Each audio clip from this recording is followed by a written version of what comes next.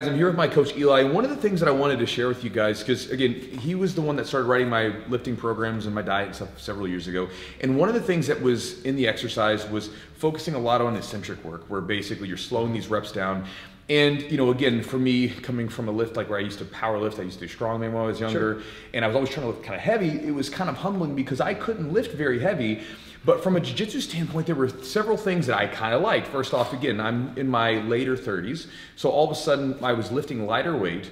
My muscles were getting sore, but my joints feel strong, right? Yeah. So like after I got done doing a squat day, for instance, or a bench day, I didn't have that achiness in my elbows, shoulders, or my knees. Yes. Like everything felt pretty good. I felt strong, but like the muscles were definitely taxed and fatigued. Absolutely. And I really liked that. And so it was a really cool way to get a better workout or a really good muscle stimulating workout, but not tear up my joints. And again, from a guy who's been doing jiu-jitsu where you're basically tugging on joints for 20 years, that's important to me because at this point in my life, I'm focused on longevity and being able to train for a long period of time and being able, and I love lifting. And so it was a cool way to lower the weight, which can be humbling a little bit. Can't ego lift on these. But at the same time, it was a really good way to get some stimulation from the muscle. And so I wanted him to explain it to you guys so you could, you know, throw it into your own routines should you want to. So he's going to take us through a couple of these ideas with lifting with a focus on the eccentric and slowing down the reps a bit.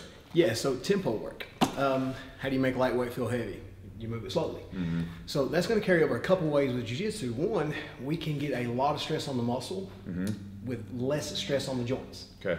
And then two, working, you know, with slower eccentrics, tempo work, pauses and stuff, that's going to carry over to that isometric strength that everyone's talking about. Sure. Whenever they talk about that holding power. Yeah, because we're pushing or we're squeezing or whatever. Like a lot of times, like if we are having to push like with a frame, it's not just a one-time push. It's like a push and we're holding there as we move away. Yes. And so it's not just a big powerful rep, right? It's being able to hold something for a long time, right? Yeah.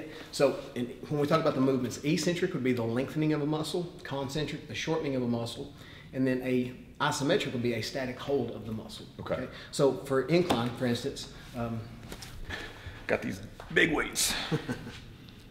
So once he gets set up here, the eccentric will begin at the very end of the concentric. So he just pressed it. All right, now the eccentric begins from here. Say we're doing a slow eccentric, timed, whatever that may be, and then press up. So I'm gonna have him do a 3-second eccentric here. 3 and 2 and 1, press. Now, that'll be varying depending on the exercise or the tempo, but that's the idea of it, is we're slowing down that movement, making these 30s feel much heavier, that pause even adding some to it, and getting a full range of motion through that. And you've done this before with him where we had like pauses programmed in, like for instance with like a chest press. You get down here to the bottom and you get this deep stretch in the pecs, you can feel it, and then you come up. Yes. It hits a little different than simply just right here. Yeah, and then especially even too, for people who aren't as, you know, advanced with lifting, this makes you feel that weight. You know, you're going to learn to move that weight in a mechanical manner because you're going to feel it a lot more instead of just dropping it and throwing it around. You've got to take your time with it so you become very much acquainted with that movement. And you start to feel that, okay, am I feeling it in my chest? Where am I feeling it? Gives you a little bit more time to think about it. Yeah, that makes sense. And also, too, because like if we're doing it like a slower eccentric, we can't use ultra heavy weight. And so if our form is still being developed, that gives us a little bit more wiggle room where like if we're trying to mess around with it and make mistakes, if we have to, if we're going to make a mistake, right, then it's not as costly. Like if I'm lifting some really heavy weight and my elbow moves out of position for a second, I mean, that could tear something. Yeah, your margin for error is a bit bigger with this. Absolutely. It's almost like we talked about this earlier, like in jiu-jitsu, if I make a mistake against like, let's say if I make a mistake against a blue belt, no big deal. Make a mistake against a black belt, bad time for me, right? Sure. And so again, it's almost like you can think of the blue belt as lighter weight, the black belt as heavier weight, and so again, like you said, your margin for error is a little different. Yeah, absolutely. So with the tempo work, we went over a pushing movement. All right, with the pulling movement, it's exactly the same concept. Again, eccentric being the lengthening of the muscle, concentric being the shortening.